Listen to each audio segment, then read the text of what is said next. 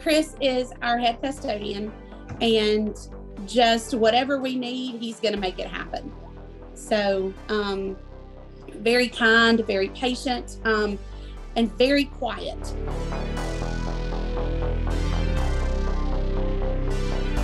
We wanted to be there and support him. We are like a big family at our school, and when one of our people hurt, we hurt with them.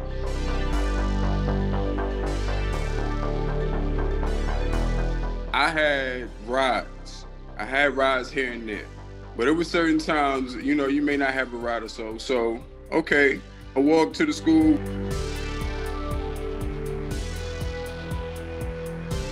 We kind of made it our mission, I guess, to try to help him find a car. I went to the office and they called Chris to the office.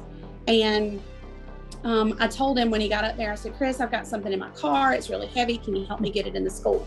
He was like, absolutely, not a problem. As we're walking up, I'm looking at the car. I'm like, oh, I love Impalas. I love them.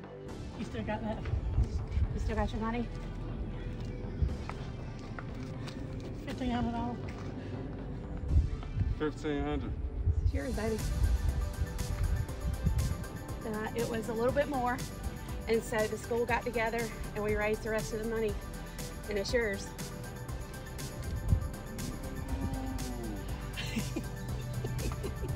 We love you. We love you. We love you, Chris. We love you. Oh my stars! There is a God! Oh my stars! Thank you, thank you. Oh, I thank you all. I thank you all. Oh, thank you. To be able to actually see that, you know, see that joy and see that. I mean, he talked about it changed his life. It changed my life too.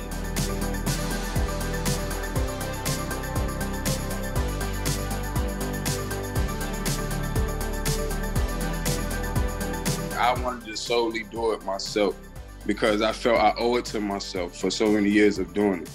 But to really hear that that's what they wanted to do, I give it all to the man upstairs because he put that into the right people.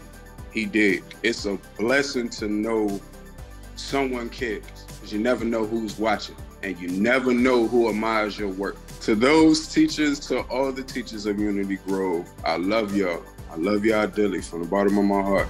Well, it's yours. Well, let's see you in it. Get in there. Oh, man. Wow. No, you're never allowed to leave our school now. You know?